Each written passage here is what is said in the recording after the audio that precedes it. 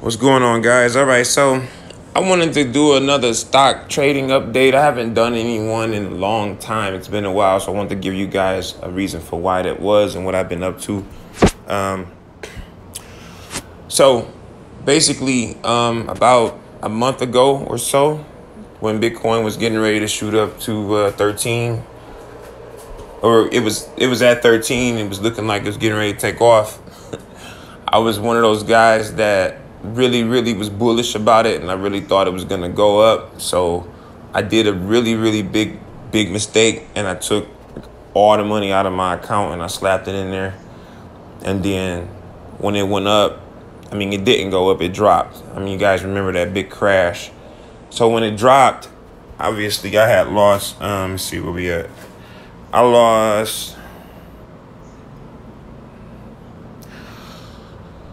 25% of the money at that time, and it was actually more than that, but I might have made some of it back. But for the most part, I have been on this like giant losing streak, and I want to tell you guys like why and like what I'm starting to realize and like what I'm gonna do to reverse it, because this is probably something that's probably happened to everybody who has ever gotten, so far. I was basically at about, was at 10K, and we dropped down to, around 7, and then I dropped down another, because of the Trump thing. So we're down a little bit. But from where we are right now, it's not the end of the world. It felt like it for a while, so I had to take a break. I was gonna let it ride out. I let it stay down. Bitcoin went down to 9 and went back up to 10. So I was like, we lost $3 grand like that. So I was actually thinking that it was going to recover sometime soon, but it just didn't. Now I know it's going to recover. So two ideas I had was to, one, go ahead and sell that, because this is my stock trading account and I'm going to go long on Bitcoin. So I was like, I'll just buy it in my wallet. Let me stop trading it on Robinhood, because what that's doing to me is it's making me buy and sell the Bitcoin or the crypto, and it's like that's cool, but I don't like trading crypto in Robinhood no more, because there's no stop loss. You know what I'm saying? Like, I just can't see why I'm doing it. Like, it's every time I catch a loss, it makes me ask myself, why am I still trading crypto in Robinhood anyway in the first place? There's no stop loss. So from here on out, if I'm going to go long on Bitcoin, I'm going to do it in my wallet. And if I'm going to trade it, I'm going to trade it at an actual exchange where I get to, use the tools that you need in order to not lose money, like stop loss. So I just decided to go ahead, guys, and stop trading the crypto here. Not fully, but for the most part. What I can do instead is I can go back to my strategy that got me the money in the first place and go ahead and start working my way up. So I just wanted to be transparent with you guys. I was down and out about it. I was kind of pissed off because I broke my own rule, and I was like, I got punished for it. I got wrecked. So it's cool because luckily for me, I still have a really good business, and I was able to recover financially on my own time. So I was able to build up my Bitcoin long position in my wallet, so I can slowly take the money out of the Bitcoin and replace it with the money that I'm putting in my wallet. So since then, I've already replaced all the money back in the Bitcoin in my wallet. The money that's in my Robinhood account is now in stocks. So I basically went on ahead and started getting back into trading again. Even though, because it's like, especially right now with the market being as down as it is, I can actually make that 35% back through the stocks. I can be in good enough companies to make my money back.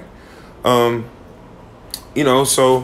I'll be basically, using my, going back on my strategies and doing the things that I know that help me to grow my account in the first place. That kind of stuff really does help. You know, so I know that if I want to get 35% or 20%, all I have to do is get back to trading the way I was before. And so we're just going to see how long does it truly take for me to get back up to 10 and get back on track where I was at. And then as far as like Bitcoin shooting up or shooting down, like I'm not going to worry about that. I'm going to go in and go long. If it drops, I'll just buy more. If it goes up, I'll just buy more. Whatever happens, I'll just buy more because I just want to accumulate so much of it. At this point, I done came to the conclusion that that's what I want to do. So that's what I'm going to do. And, you know, so I still got to liquidate this position right here, but it's all good. You know, so, I mean, for the most part, guys, whenever you destroy your account like that, it's cool. Just don't give up. Get back to it. But like I was actually working and I had a lot of work to do too, so that I can earn the money back. And that's kind of one of the good things. If I mess my trading account up, I can just go back to work and I can work really hard on, you know, marketing and this and that and the other. And then I can just put the money back in my account. So that's one of the things that's awesome about having your own business, is that you don't really have to rely on the money that you make from trading.